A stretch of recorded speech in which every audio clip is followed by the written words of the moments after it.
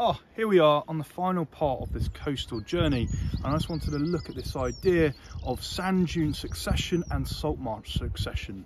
So behind us here we can see a sand dune system. In my previous video we were down by the beach, which is just over here, and we've got here a sand dune system. Now, as I mentioned in some previous videos, you need three key things when you have a sand dune forming. You need wind, you need sediment, sand, and you need an obstacle. So what you have over here is you have maybe an obstacle, which could be seaweed, it could be driftwood, anything like that. And what happens is the sand will be blown by the wind onto that bit of driftwood. Over time, that will get bigger and bigger, and this is known as your embryo dune, your first point of your sand dune system, which we will see further in the distance over here. Over time, you'll start getting different species of plants, vegetation growing. Now, these vegetation will have to grow and survive in very harsh environments because you're inundated by sand and also salt water. So when you have these plants, you'll have special species such as marram grass, which we can see behind us here.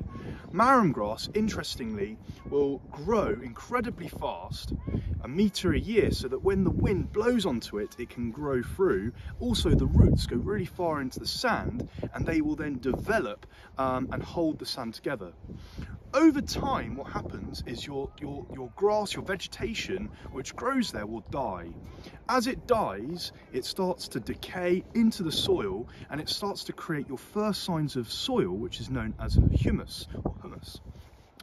Over time, as you go further back through your sand dune system, you will then have different plant species growing where you've got this different type of humus, different type of soil. And as you go further and further back into the sand dune system, you'll have even more vegetation as you go towards your climatic climax, which is the end of the sand dune system, which is where you'll have trees growing. Now, what's really important is this idea of human interaction along the coast. Humans, as we can see behind us here, which is a salt marsh, in exactly the same, very similar way in creating this sand dune system, a salt marsh, very similar.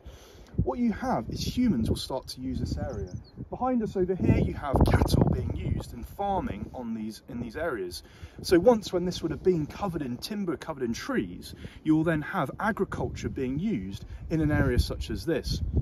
What that means is this sand dune system or salt marsh system is being affected, and that then leads to something called a plagioclimax, where you've got human interaction affecting areas such as this.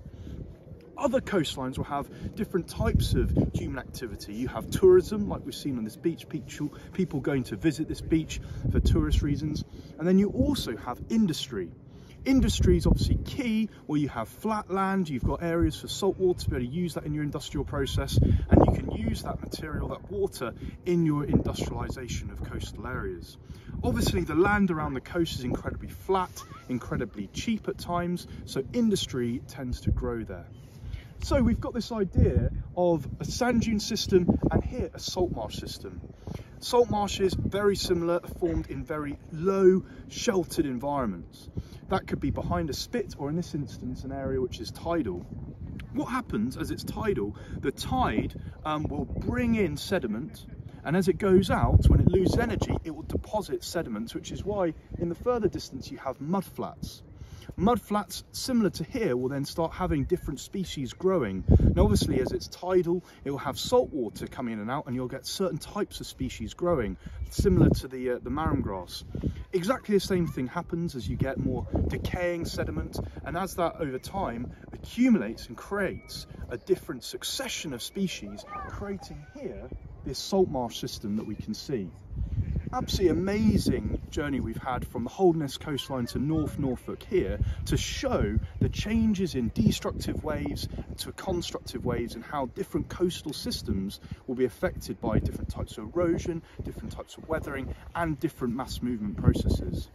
Once again, some great geography in action.